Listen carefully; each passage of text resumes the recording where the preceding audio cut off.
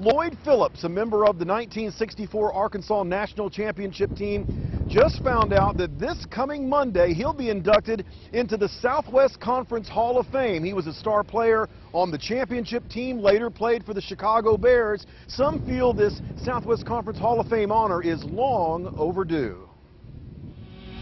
Lloyd Phillips is an Arkansas Razorbacks legend. He was a member of the 1964 championship team, an Outland Trophy winner in '66, and then played in the NFL for the Chicago Bears.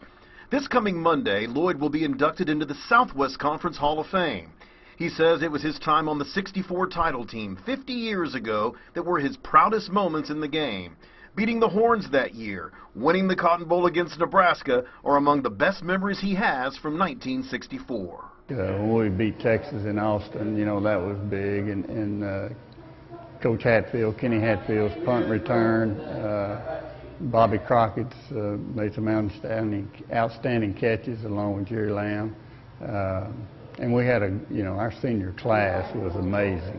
Phillips is quick to give all the credit to his teammates and takes very little for himself, but he was a huge part of the winning formula. Being part of that team has been a big part of his life. Oh, Mitch, it's been great. It's very exciting, and to talk with family and like you say, talk with old friends about it. And we had a lot of luck, or we wouldn't have won it. We shut out the last five opponents we played, and that was 50 years ago. Yes, it was, and still the only football national championship Arkansas has ever won. Lloyd played defensive tackle, defensive end, and even played some on offense. I don't know how much I contributed. I don't know. Hopefully I contributed quite a bit, and I was fortunate enough to make all conference that year also, so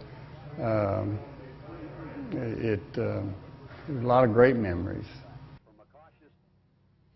Certainly was, and it was a great time talking to Lloyd Phillips. Again, one of the classiest guys you'd ever want to meet. Also being inducted into the Southwest Conference Hall of Fame this coming Monday at the Little Rock Touchdown Club, Eddie Sutton, of course, the former Arkansas basketball coach, also a childhood friend of my father. They grew up playing high school sports together, and then both were guards on the Oklahoma A&M team coached by the legendary coach Henry Iba.